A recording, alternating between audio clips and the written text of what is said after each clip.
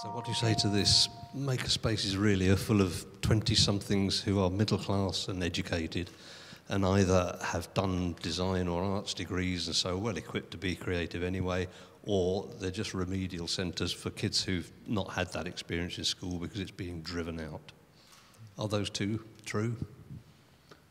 Well, I mean, we do get quite a lot of, we get octogenarians. I mean, I think that the user base was the surprising thing for us really, is that it was everything from kids who were really keen on technology and really wanted to kind of push things forward and not understand just how to use the machines to make, but understand how the machines worked and pull them apart and learn, to people who wanted to just be creative but didn't maybe have the hands-on skills. And this, you know, the technology enabled, and this is one big movement that's happened, is the technology has enabled people who might have creative thinking but didn't have the physical dexterity to be able to make things with their hands or turn or use a lathe or whatever, who can now actually design something on a computer and 3D print it.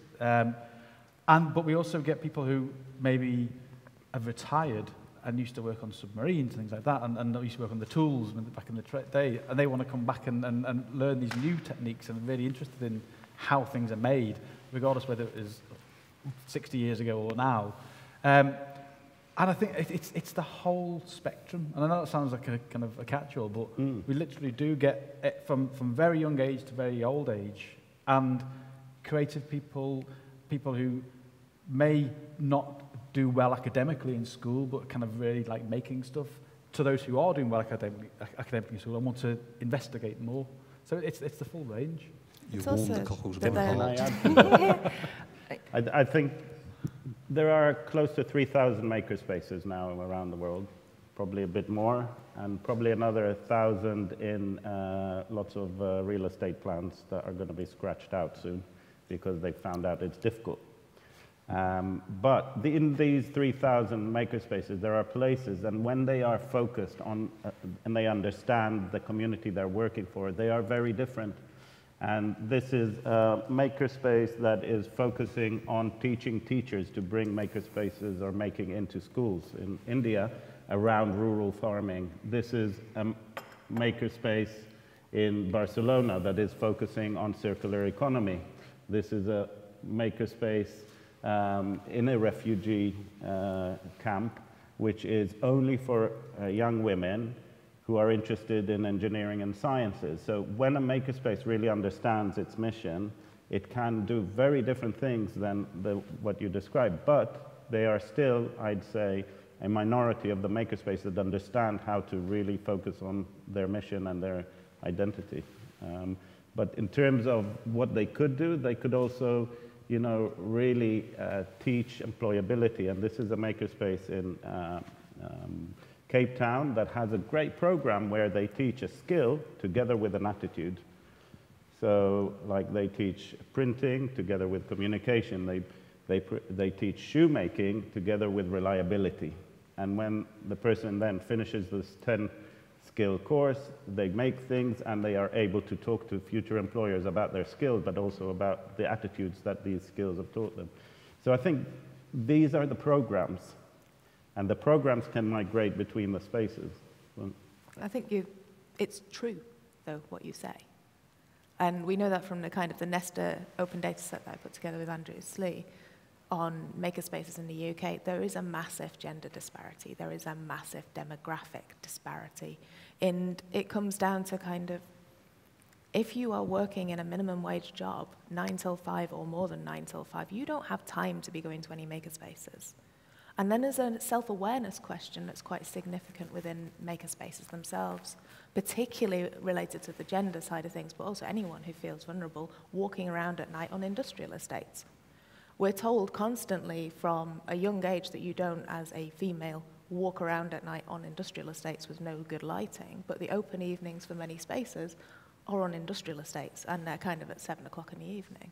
So there's a few kind of design features and affordances of spaces in the way they're put together now that does privilege a certain type of person and a certain type of participation. And I think you're right that these programs and things like the Maker Library Network, things like Maker Assembly, function as a way of getting the self-awareness into the spaces and getting the self-awareness so that we can design things better. But it's part of a bigger story of a city, of how, you know, I live and work in South London and Brixton.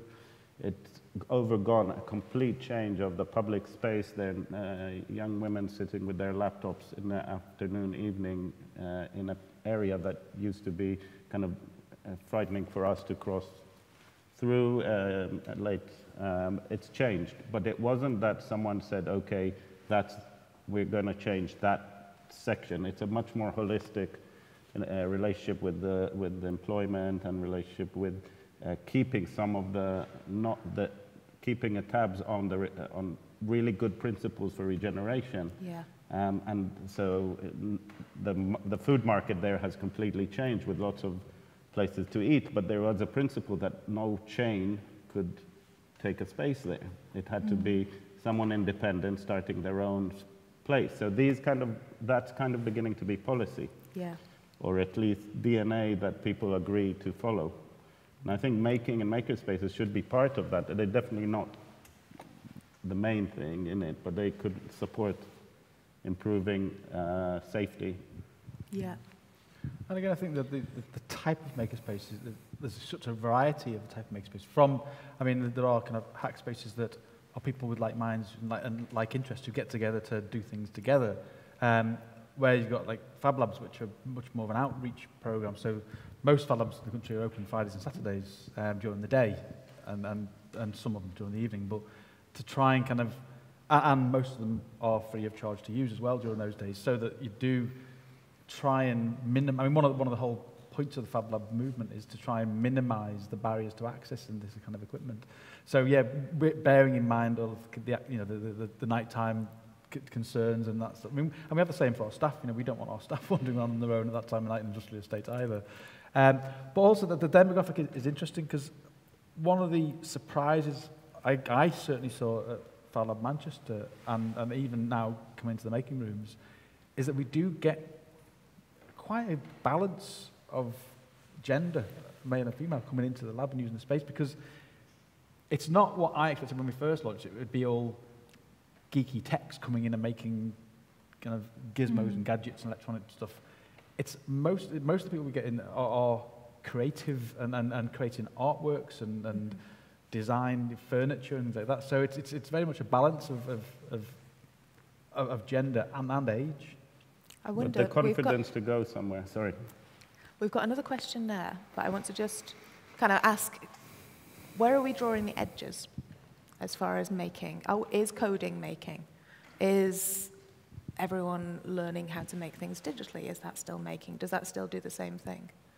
And do you have, is Fixperts looking at the full gamut of that? Fixperts is looking at creative problem solving.